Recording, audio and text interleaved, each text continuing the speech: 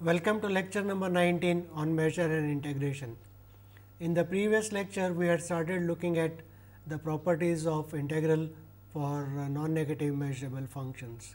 We had looked at the linearity property of the integral for non-negative measurable functions, and then we said we will start looking at the limiting properties of functions which are non-negative measurable and integrals of them. So, today we will prove some important theorems. We will start with proving what is called monotone convergence theorem, and then we will prove Fatou's lemma, and then go over to define integral for general functions. So, let us look at what is called monotone convergence theorem. Monotone convergence theorem says that let f n be a sequence of functions in class L plus. That means, f n is a sequence of non-negative measurable functions increasing to a function f of x at every point. That means, f of x for every x in x is limit n going to infinity of f n of x. So, we are given a sequence f n of non-negative measurable functions which is increasing and the limit is f of x. Then the claim is the function f belongs to L plus. This we have already observed, and the additional property is that the integral of the limit f d mu is same as limit of the integrals of f n d mu. That means, whenever a sequence f n of non-negative measurable functions increases to f, then integral of the limit is equal to limit of the integrals. So, this is one of the first important theorem about convergence of sequences of non-negative measurable functions and their integrals. So, let us prove this property. So, we are given f n is a sequence, each f n belongs to L plus, is a non-negative measurable function for every n bigger than or equal to 1. So, that means, that implies there exists a sequence, we will denote it by S n j of functions n bigger than or equal to 1, such that S n j are non-negative measurable simple functions for every n and for every j, and S n j increases to f of. So, let us fix the notation which one we are going to vary. So, let us say that the upper one will be fixed. So, this is going to f n as j goes to infinity. So, for every n fixed, S n j is a sequence of non-negative simple measurable functions increasing to f n's, and f n's they increase to f. So, we want to show, we have already shown, but we will show it again, that this implies f belongs to L plus is a non-negative measurable function, and integral f d mu is equal to limit n going to infinity integral f n d mu. So, to prove this, we are going to use this sequence S n's and construct a new sequence of non-negative simple measurable functions out of it. So, what we will do is the following. So, let us write that for n is equal to 1, okay, that S 1 1, S 1 2, S 1 j, S 1 say j, this converges to f 1. So, the upper index is going to give you. So, S 2 1, S 2 2, S 2 j, this increases to f 2, and in general we will have S n 1, S n 2, S n j will increase to f n, okay, and so on, and this increases to f. So, let us observe that as we go from left to right, this is increasing. So, everywhere left to right it is increasing, and down to up that also is increasing. So, every sequence, if you look at the, so this is a array of non-negative simple measurable functions. Each row is increasing to the function on the right side, and this is increasing upwards. So, let us out of this I am going to define. So, let us look at the function. So, let me define from this a function. So, let us define g n to be the function which is maximum of s and j between 1 and n. So, look at in a sense what I am doing is, in this picture look at the one. So, let us say here is S 1 n, and here is S 2 n, and here is S n n. So, I look at this column. So, S 1 we are looking at the column S n 1 S n. So, let us look at this column. So, and call that maximum of this to be g n. Okay. So, what is g n? So, g n is the, so let me write again. So, g n is the maximum. So, define g n equal to maximum of S j n j 1 to n. So, so let us observe that each g n is a maximum of non-negative simple measurable functions. So, each g n is a non-negative simple measurable function for every n, and g n is increasing because at the next stage n plus 1. So, all this is going to be bigger the next stage. If we look at g n plus 1, so that is going to be S 1 n plus 1, S 2 n plus 1, and so on, S n plus 1 n plus 1 n, and S n plus 1 n. So, all this one is going to be bigger than everything on the left hand side, okay. And these are we are looking at the maximum. So, in the maximum of this is going to be bigger than or equal to maximum of this, because at each the right hand side function is bigger than the left hand side function. So, this is going to give us that is g n is a increasing sequence of functions. So, let us write, let g be equal to limit n going to infinity of g n. So, g is, so all these g n's are increasing, and they are going to increase to some function g. So, what we are going to show is g is equal to f. Okay. So, that is what we are going to check. So, let g be equal to, so then clearly by definition g is a non-negative simple measurable function, because it is a limit of a increasing sequence of non-negative simple measurable functions. So, g belongs to L plus. Also, let us observe also each g n, okay, is less than or equal to f n.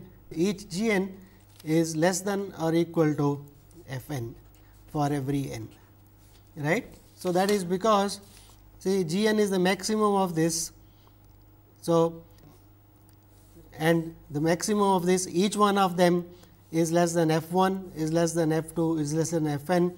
So, the maximum of these g n's is going to be less than or equal to this f n for every n, and f n is increasing to f. So, that will imply that, so g n is less than or equal to f n for every f, and f n is less than or equal to f. So, implies that g n is less than or equal to f n and is less than or equal to f for every n. So, hence and g n is increasing to g. So, that implies g is less than or equal to f. So, that is one observation, that the function g is less than or equal to f, and we claim that the other way around is also true. So, claim is that f is also less than or equal to g. So, let us note that for every j between 1 and n, if I look at S j n, g n is the maximum of this. So, this is less than or equal to g n for every n. So, this is less than or equal to g n for every n, and j between less than this. So, if we fix and g n is less than or equal to, and this is less than or equal to g. So, S j n is less than or equal to g n is less than or equal to g for every j between 1 and n, and for every n.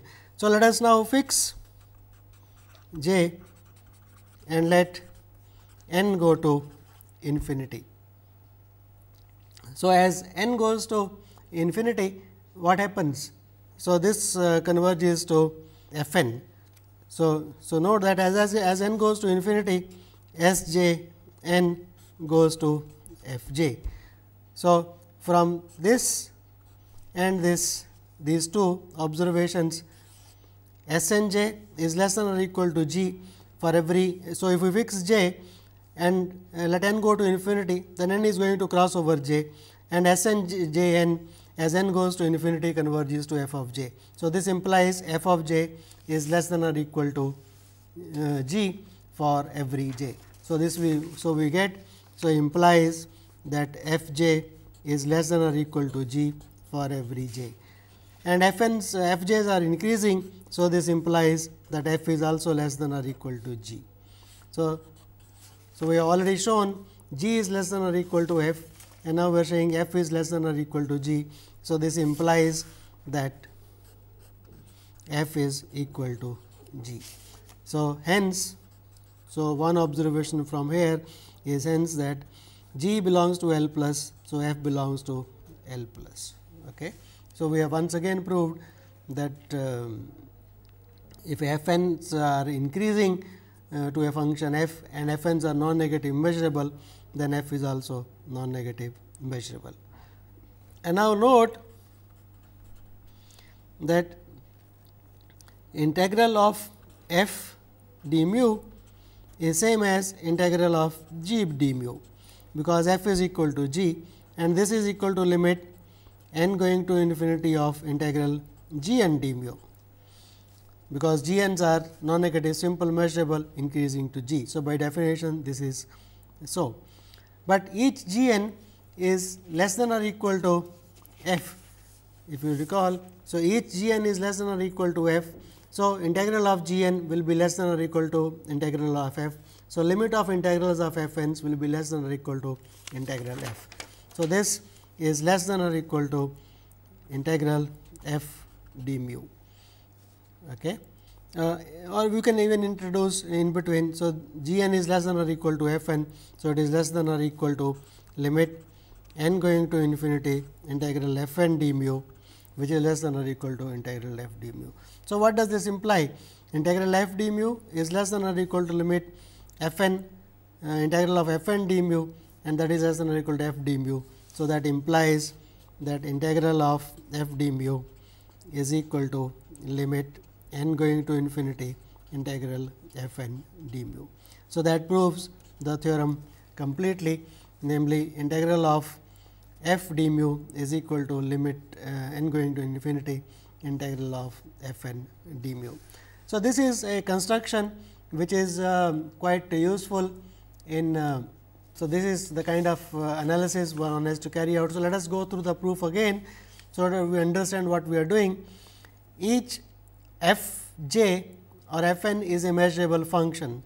So, I can look at a sequence S 1 1, S 1 2, S 1 j, S 1 n, which is going to increase to f 1. Similarly, the upper fix is fixed at 2, So, S21, S22, S2j, S2n, that increases to F2 and so on. So, each row is increasing to the function on the right side, and the functions F1, F2, Fn's are increasing to the function f. So, what we do? We look at the maximum of this column. So, what is this column? This column is the maximum of the functions S1n, S2n and Snn. So, call this as Gn. So, this function is called Gn. So, the observation is each Gn is a maximum of non-negative simple measurable function. So, it is non-negative simple measurable. Each Gn is less than or equal to Fn, because we are going up to this corner only. Okay. So, each Gn is less than or equal to, because S1n is less than F1, S2n is less than F2, F1 is less than F2 and so on. So, this says Gn will be less than or equal to Fn, and each Fn is less than or equal to F. So, each Gn is less than or equal to Fn is less than F. So, if we write the limit of Gn to be, so we write the limit of this to be equal to G, then G is less than or equal to F by this simple construction. Also, for any fixed j, let us look at S and j. So, let us look at S and j, where j is fixed and n is going to vary. So, as n varies, what happens to these functions? So, for every fixed j, this sequence of functions is going to be S and j is less than or equal to G n, okay, and G n is less than or equal to f. So, we let G is less than or equal to f. So, S and j is less than or equal to G n for j between 1 and n. So, that will give us that f is also less than or equal to G. So, that will prove the theorem that limit of increasing sequence of non-negative measurable functions, if Fn is a sequence of non-negative measurable functions increasing to f, then integral of f d mu is equal to limit of n going to infinity integral Fn d mu. So, this is called monotone convergence theorem. Monotone, because we are looking at monotonically increasing sequences Fn, and convergence, because we are looking at the convergence of the integrals of integral Fn d mu. So, this proves monotone convergence theorem. And let us remark, we have proved the theorem monotone convergence theorem for when Fn is a increasing sequence. So, naturally the question arises, will the similar result hold if I have a decreasing sequence Fn of non-negative measurable functions? That result unfortunately is not true. So, here is an example which says that if Fn is a sequence of functions which are non-negative measurable and they decrease to a function f, then integral of f need not be equal to integral of Fn d mu. And the example is on the Lebesgue measurable space. So, look at x to be the real line, the sigma algebra to be the sigma algebra of Lebesgue measurable sets, and mu to be the Lebesgue measure. Now, look at the function Fn, which is the indicator function of the interval n to infinity. So, the claim is, so this is actually a non-negative simple measurable function each Fn, and Fn is decreasing and decreasing to the identity function identically equal to 0. That is quite obvious to see. So, what is Fn?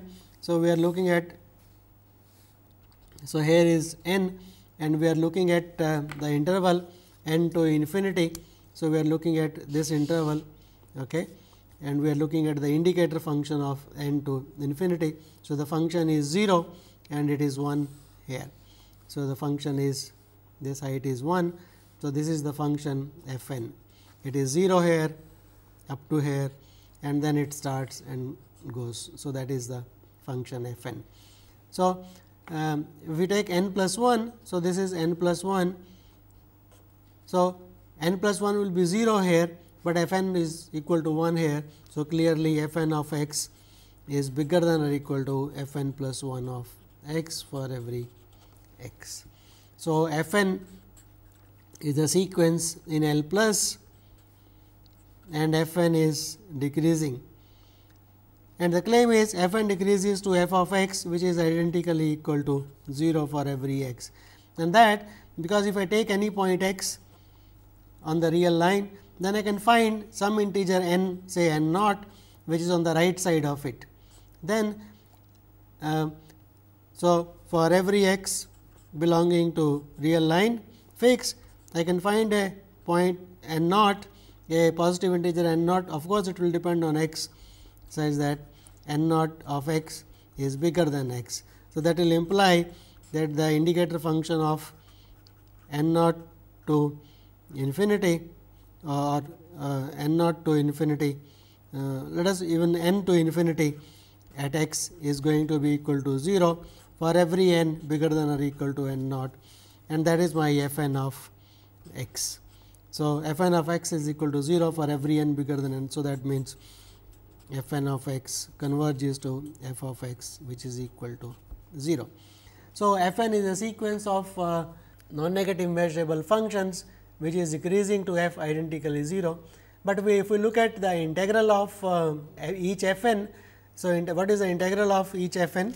So, integral of f n d lambda. So, this is integral of the indicator function n to infinity d lambda. So, that is equal to lambda of n to plus infinity, and that is equal to plus infinity for every n. So, integral of f n is equal to plus infinity for every n, and integral of f d lambda is equal to f is 0. So, it is 0. So, this implies that integral f n d lambda does not converge to integral f d lambda whenever f n is a decreasing sequence of function, non-negative, simple, non-negative, even simple functions we have given example here. So, for decreasing sequences this result does not hold. So, that gives importance to the monotone convergence theorem. That means, whenever a sequence f n of non-negative measurable functions is increasing, then integral f is equal to limit integral f n d mu. For decreasing, this need not hold. So, this is what we have shown just now by an example. So, however, one can prove not an equality, but some kind of an inequality for a sequence of non-negative measurable functions, and that is also an important result. So, let us prove the result, which is called Fatou's lemma. It says, let f n be a sequence of non-negative measurable functions, then the integral of limit inferior of f n d mu is less than or equal to limit inferior of the integrals f n d mu. So, this is only an inequality and it need not be an equality. So, what we are saying is, if f n is a sequence of non-negative measurable functions, then it is always true that the integral of the limit inferior of f n's is less than or equal to limit inferior of the integrals. So, let us give a proof of this theorem. So, to prove this theorem, so let us just first recall what is. So, f n is a sequence of non-negative measurable functions. So, each f n is a non-negative measurable function, and we want to look at limit inferior of f n as n goes to infinity. This is a function. So, let us observe how this function is defined. Limit inferior of f n at a point x is defined as, you take the infimum from some stage onwards. So, m bigger than or equal to n of f n of x. So, look at the numbers f n of x, f m of x for m bigger than or equal to n.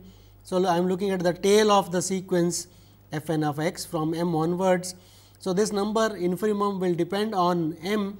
So, let me take the supremum of this overall m. So, first take the infimum from some stage onwards and then take the supremum of these infimums. So, let us observe that this infimum, let us put a bracket here. So, observe. So, let me call it as phi m to be the infimum from the stage n onwards. So, infimum of m bigger than or equal to n of f n of x, phi n of x to be defined as the infimum from the stage n onwards of f m of x. So, then because it is the infimum of a sequence of functions which are non-negative measurable. So, clearly, so note, so observation is that each phi n is also a non-negative measurable function. So, it is a non-negative measurable function, that is one. And secondly, we are taking the infimum from some stage n onwards. So, if we increase, so the claim is this phi n is increasing. This is a increasing sequence, because phi, so phi n from the infimum from the stage n onwards is going to be less than or equal to the infimum from the stage n plus 1 onwards, because we will have more numbers for which you are taking infimum. So, infimum can when you take infimum over more numbers, then infimum can decrease. So, infimum from the stage n onwards and the infimum from the stage n plus 1 onwards. So, that says that the infimum from the stage n plus 1 onwards will be bigger than or equal to the infimum. So, increasing, that is phi n plus 1 is bigger than or equal to phi n of x for every n. So, it is an increasing sequence of non-negative measurable functions, and its limit is nothing but the limit inferior. So, it is increasing and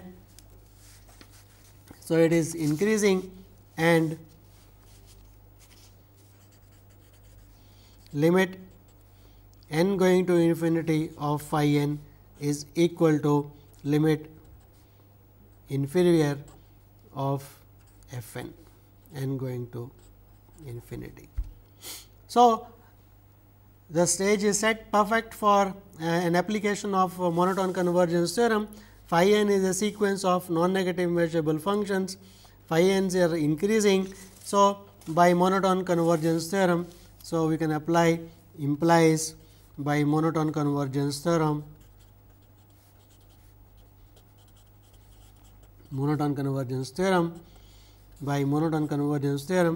that integral of limit n going to infinity of phi n d mu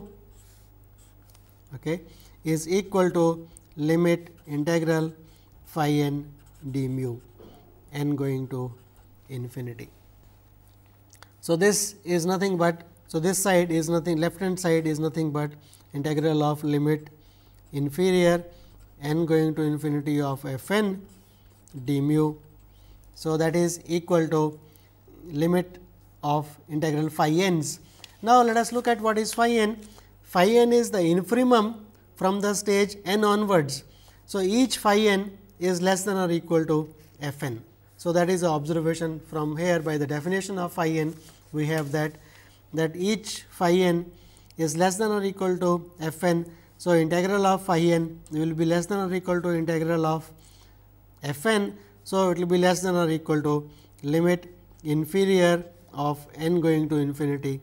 So, what we are observing here is, because each phi n is less than or equal to f n. So, this implies, so this is what we are using here, that if phi n is less than or equal to f n, then the n limit and integrals of phi n's are increasing. So, it limit exists.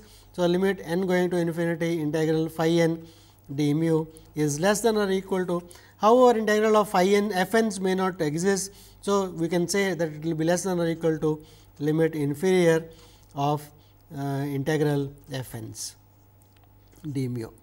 So, this is what is being used in this conclusion, and that proves the theorem what is called the Fatou's lemma. So, we have two important results for non-negative. So, we have got two important results for sequences of non-negative measurable functions.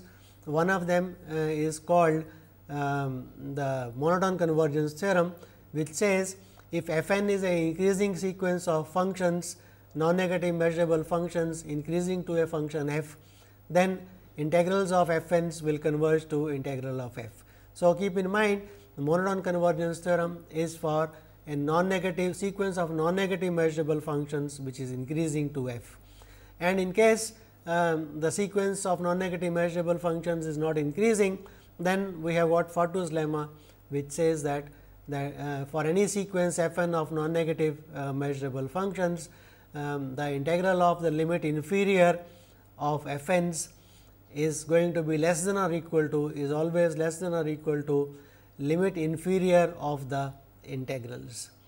So, these are the two important theorems which help us to relate the limit of the integrals with the integral of the limits, and we will see applications of this in rest of our course.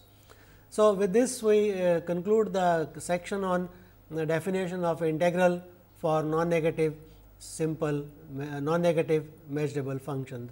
So, let us just recall what we have done.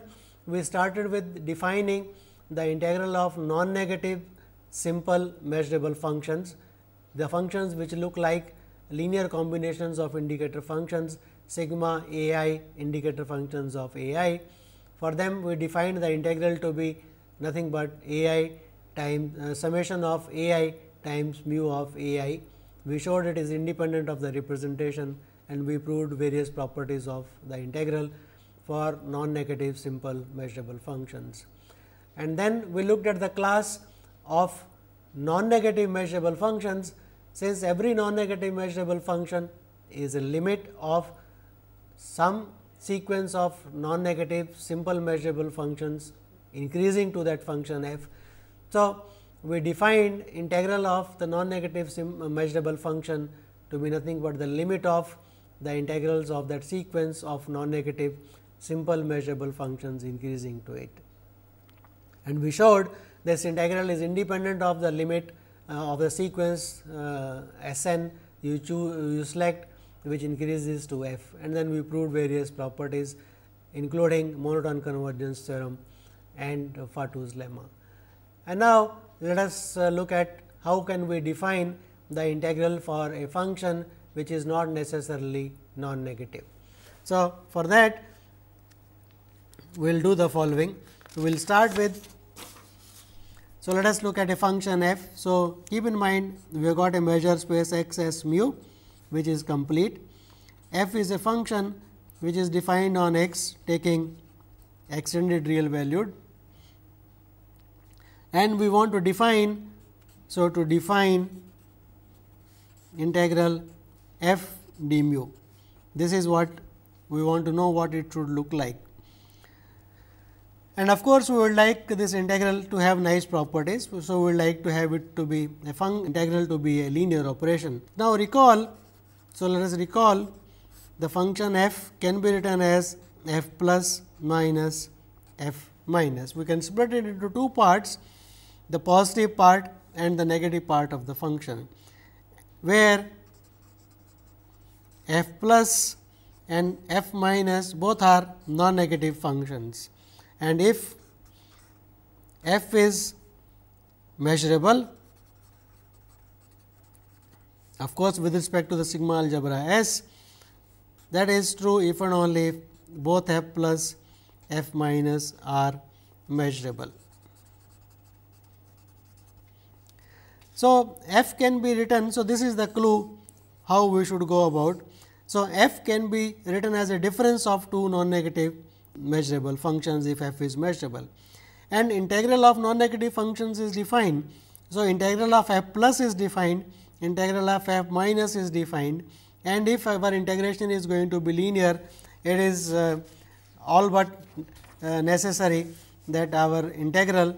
So, we should define integral f d mu, whatever be the way we define it, it should have the property, this is f plus d mu minus integral of f minus d mu.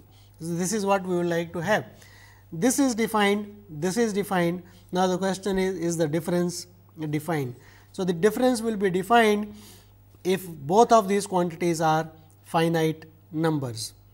So, the left hand side it is defined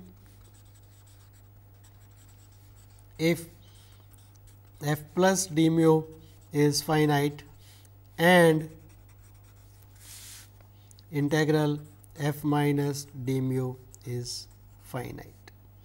So, that says, so that means whenever f is a measurable function, so that integral f plus d mu is finite, integral f minus d mu is finite, we can define its integral to be equal to integral of f plus d mu minus integral f minus d mu. So, with that we let us define what is the integral, what is called a integrable function. So, a measurable function f defined on x taking extended real values is said to be mu integrable. Of course, mu is the measure underlying space which is fixed. So, it is said to be mu integrable if both integral of f plus d mu, f plus is a non-negative measurable function, f minus is a non-negative measurable function. So, by our earlier discussion, both these numbers f plus d mu and f minus d mu are defined. So, if they are both finite, in that case we say that the function f is integrable and its integral is defined as integral f plus minus integral f minus. So, integral of f is defined as integral of the positive part of the function minus the integral of the negative part of the function. So, whenever a function f is defined on x, we say f is integrable if both the positive part and the negative part have finite integrals, and in that case we define the integral of f, so written as integral f d mu to be integral of f plus minus integral of f minus. So, we will denote by the symbol capital L lower 1 x s mu to be the class of all mu integrable functions. So, in case it is clear what is x and what is mu and what is s, we can sometimes simply write it as L 1 of x or simply L 1 of mu. So, if we understand what is the underlying measure space, so the space of integrable functions either it will be explicitly written as L 1 x s mu or sometimes simply as L 1 of x or L 1 of mu. So, this is the class of all integrable functions, that means all functions f say that integral f plus is finite, integral f minus is finite, and in that case integral of f is defined as integral f plus minus integral of f minus. So, for all integrable functions f belonging to L 1 of x, we have integral f d mu. We will now study the properties of this integral. So, the first property is let us fix functions f and g which are integrable and f and g to be real number, a and g to be real numbers. So, if f and g are measurable functions, that mod f of x is less than g of x for almost all x and g belongs to L 1, then the claim is f is in L 1. So, this is a very simple property we want to check, namely that if, so let us f and g are measurable functions on x, and we are given that mod f of x is less than or equal to g f x almost everywhere mu. So, from here first claim is that if g is L 1 of x, then that implies that f is in L 1 of x. So, to prove that, let us observe. So, note we are given f x is less than or equal to g x almost everywhere x. So, let us define n to be the set of all points x belonging to x, where mod f of x is not less than or equal to g of x, where this property is not true. Then we know that n belongs to the sigma algebra and mu of n is equal to 0. Okay. N of n is equal to 0. Now, note because mod of f is a non-negative. So, mod f belongs to L plus, G is non-negative measurable. So, G belongs to L plus,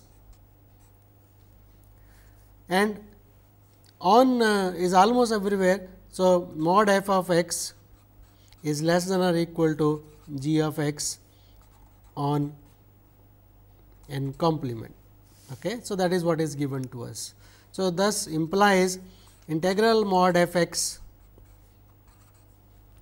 d mu x, which we can write as integral over n mod f x d mu x plus integral over n complement mod f x d mu.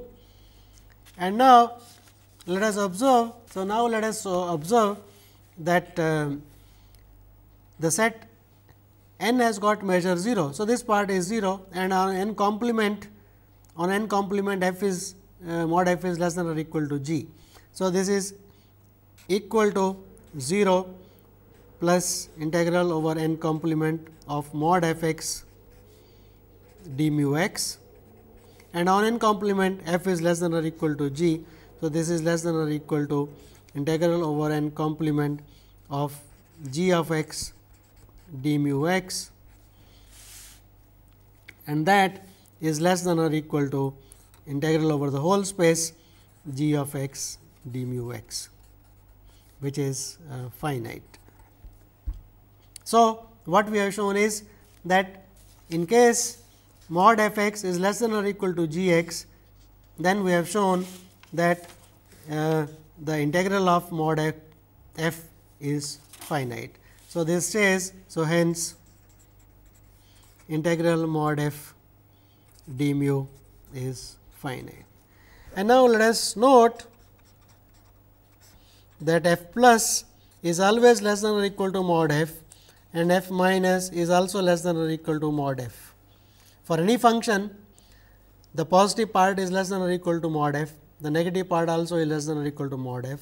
So, that implies that integral f plus d mu and integral f minus d mu, both of them are less than or equal to integral mod f, and which is finite. So, we have shown that the integral of f plus and integral of f minus both are finite whenever mod of f is less than or equal to. So, whenever, so what we have shown is whenever mod, so this property is true, this implies that integral of f plus and integral of f minus both are finite. So, that implies, f belongs to L 1, and further let us calculate what is integral of mod f d mu. Mod f, if you recall, is nothing but f plus f minus, f plus f minus. So, that means, this is equal to integral d mu plus integral of f minus d mu. So, integral of mod f is nothing but integral of f plus integral of f minus d mu, and both of them are finite. So, that we have already observed. So, I wanted to check that integral of mod f is less than or equal to integral g d mu, which we have already actually checked. Okay. So, we have already checked that integral of f plus, so which is less than integral of mod f is less than. So, mod f is less than integral g implies. So, we do not have to do this. So, is less than or equal to integral g d mu.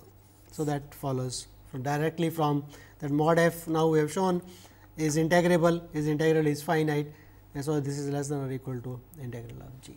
So, this proves the first property, namely, if f and g are measurable functions and mod f x is less than or equal to g x for almost all x, and if g is integrable, then f is integrable. So, what we are saying is, if a function f of x which is measurable is dominated by a function g which is integrable, then the function f also becomes integrable. Let us look at next the property that if f and g are equal almost everywhere and f is integrable, then g is integrable and the integrals of the two are equal. And that property is something similar to that we have just now shown. A similar analysis will work. So, let us look at, we have got two functions f and g, and f of x is equal to g of x almost everywhere mu. So, let us write the set n x belonging to x, where f x is not equal to g x. Then by the given condition mu of n not equal to, that is equal to 0, and f x equal to g x for every x belonging to n complement, right. So, now let us look at, so we are given that the function f is f belonging to L 1, so implies we want to show that g belongs to L 1, and that is because if f x is equal to g x almost everywhere, then that implies that mod f x is also less than or equal to mod g x almost everywhere, right. The sets where they are not equal, so wherever they are equal, so that is mod x is equal to g x. So, because on then complement that will happen. So, this is less than or equal. So, that implies integral of f x is equal to g x.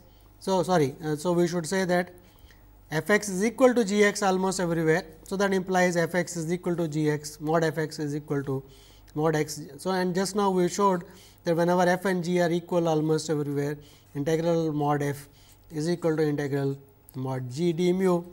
So, either of them finite implies other is finite, we are given this is finite. So, implies mod g d mu is finite.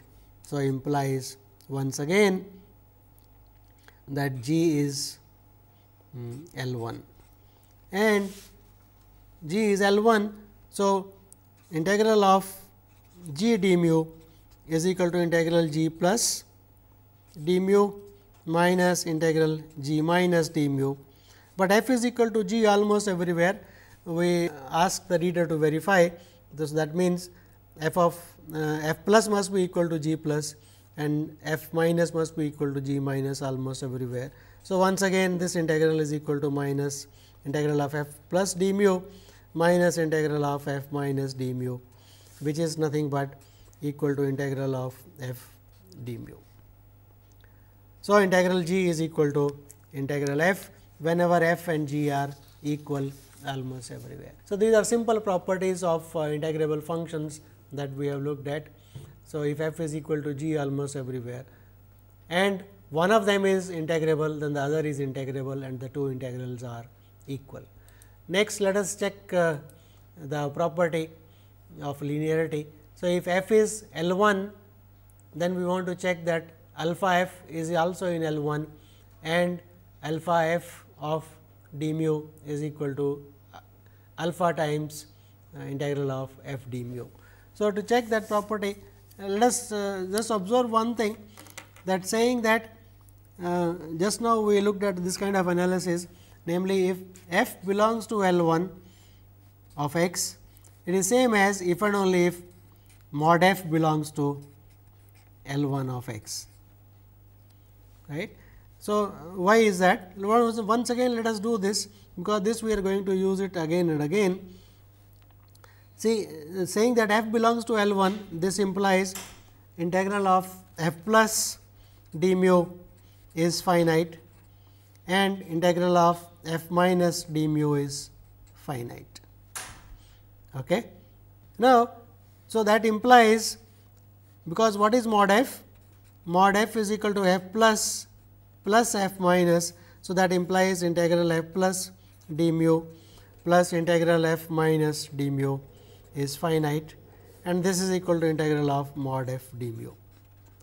So, f belonging to L 1 implies integral of mod f is finite. Conversely, so let us look at the converse part. that if mod f integral is finite, so let us so conversely, so let us, this is given to us that integral of mod f d mu is finite. So, once again let us observe that f plus is less than or equal to mod f and f minus is less than or equal to mod f. Okay. So, that implies all are non-negative measurable functions.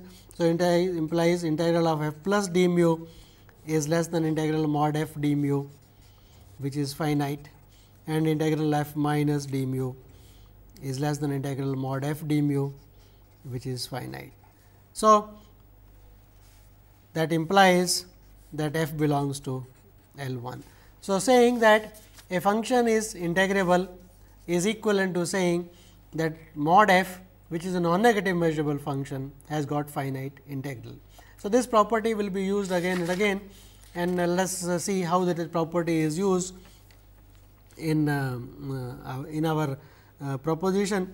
Now, so A belongs to real line and f is L1. So, look at mod of A f.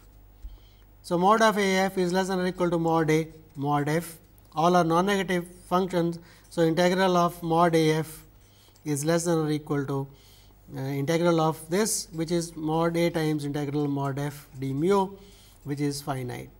So, that implies that A f is integrable function. Okay.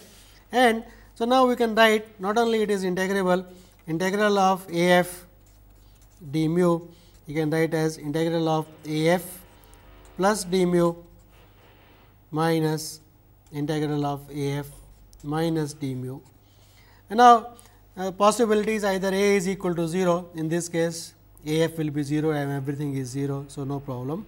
If A is positive, then this part is same as A times f plus d mu minus A times integral f minus d mu if A is positive, and so this A comes out because of the property for non-negative measurable integral of non-negative measurable functions. So, this will be finite. In case A is less than 0, this becomes A of minus negative part, and again that thing is okay. So, similarly for A minus. So, that proves the property that if f is integrable and A is a real number, then A f is integrable and A comes out. So, we will continue looking at the properties of integrable functions. In the next lecture, we will show that this integral is a linear operation on the space of integrable functions, and various other properties of this space of integrable functions and integral on it. So, we will continue this study in the next lecture. Thank you.